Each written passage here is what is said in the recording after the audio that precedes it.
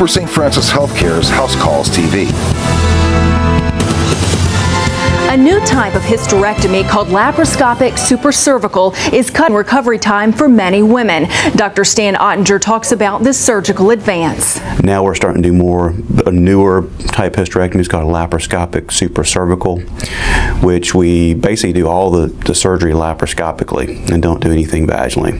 Because of new technology and new equipment that we have available now, we can now separate the uterus from the cervix. Through tiny incisions, the uterus is removed in small pieces. Advantages of that are obviously shortened recovery. It can be, usually patients are in the hospital for about a day, but recovery can be anywhere from 1 to 2 weeks. In the past, women underwent an open abdominal procedure that was effective, but the recovery time was longer. By doing as much as you can laparoscopically through small incisions, you really accelerate recovery. If you need a hysterectomy, speak with your doctor about minimally invasive options.